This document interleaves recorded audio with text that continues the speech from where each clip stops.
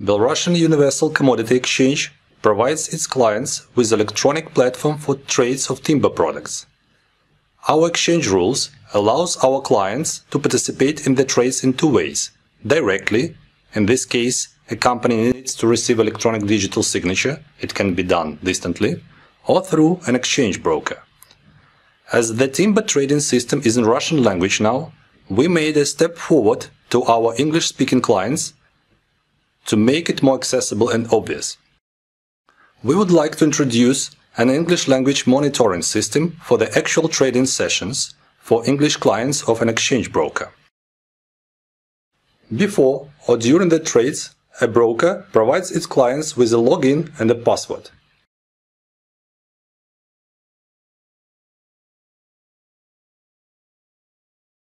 A client gets an access into trades as an observer through a personal account.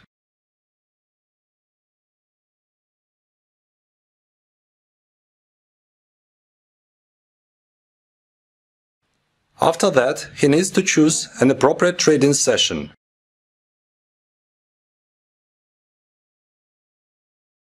Section Timber and Session according to its number.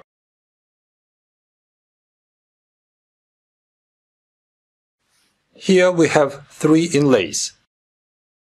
Unsold lots.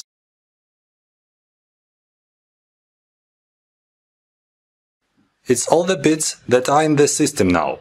Each of them a client can open and see in detail. All the characteristics of timber and contract conditions.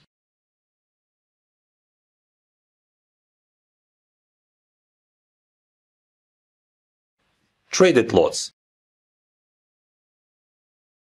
It's the bits that received an offer from the clients and the auction started with this particular lot.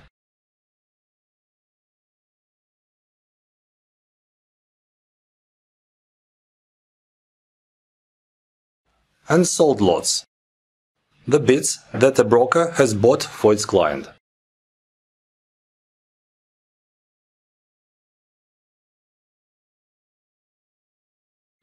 For clients' convenience, a filter can be used. This monitoring system allows an exchange broker client to supervise the lots that can be interesting for him. For the future, we plan to develop the whole timber trading system in 2 languages, Russian and English, but it requires some time and resources. But we are already working with it. Thank you.